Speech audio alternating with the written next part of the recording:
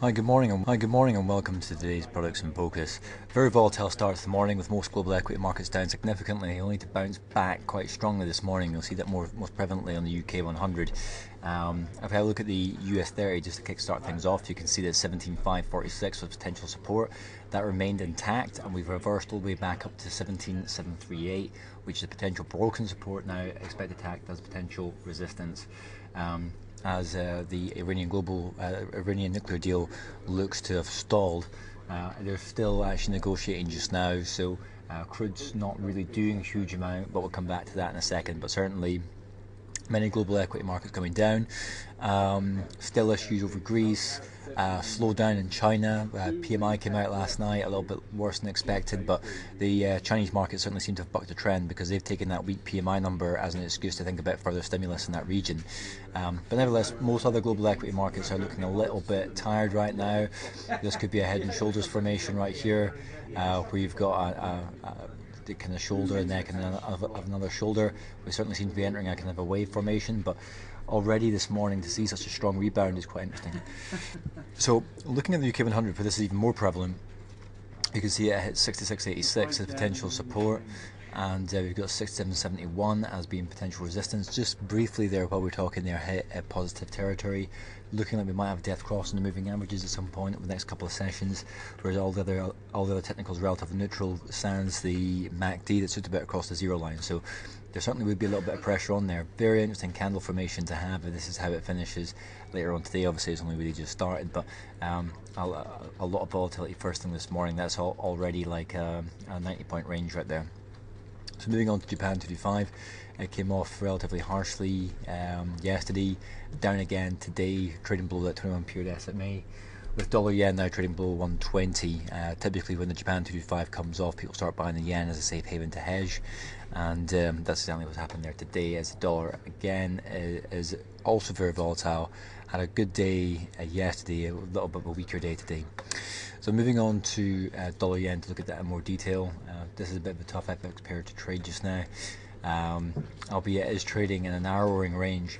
It did look like we were in the middle of some sort of uptrend right here, only for it to break mid-March, and we're on the wrong side of that level just now. So 119 still seems to be the potential support, and that also coincides with the 55 period SMA, so that's nothing to be aware of. That's when dollar yen gets a little bit more interesting again. So having a quick look at West Texas crude, drifting lower. Obviously, any Iranian deal, if that does happen, even though you won't see a big influx of crude from Iran right away, that would definitely weigh on prices. If there is no deal reached, that would be very positive for crude prices. But we are drifting right now with $43.30 being a potential support. Now, if we have a look at gold, it has continued to fall, bouncing off the 21 period SMA. Positive today as the US dollar is firmly in retreat, with 11.86 being that potential support level to be aware of.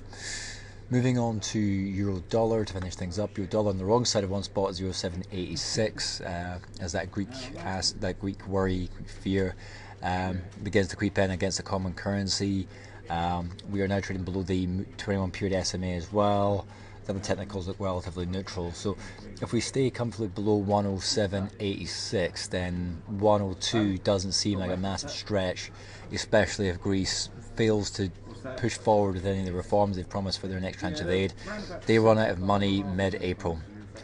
So finishing up with GBP USD, one spot 48.13 seems to be the significant pivot level.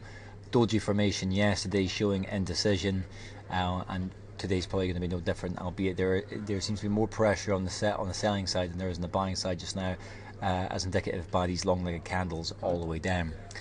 So macro data wise, we mentioned, Ashley says here that the PMI MBS came in slightly better than expected, but the actual final figure, this was slightly lower than what was expected. Anything below 50 is a contraction, so that's why Chinese markets are taking that as a positive sign for further stimulus in the future. So I think the China A50 was maybe up about 1.5% earlier on today, and if you look at more PMI data for market due at 5 to 9 and 9 a.m. and the Eurozone 9:30 at UK time. So if you're trading cable or euro dollar, again, these figures will be quite important. And then if you finish up there, you can see towards 1:15 today, you've got ADP private payrolls. Could be a precursor to Friday's non-farm payrolls. Remember, that figure is actually due, even though it is the Good Friday weekend. And then you've got US PMI data, and finishing up with crude oil inventories and domestic oil industry sales, if that's your bag. But certainly make sure you've got your recurring alerts set for all these ones in the afternoon. ADP private payrolls will certainly be closely looked at. So euro dollar and cable will be popular today. So keep your eye on the chart for Make Insights Party Late going forward, and join me again tomorrow to find out what happened next.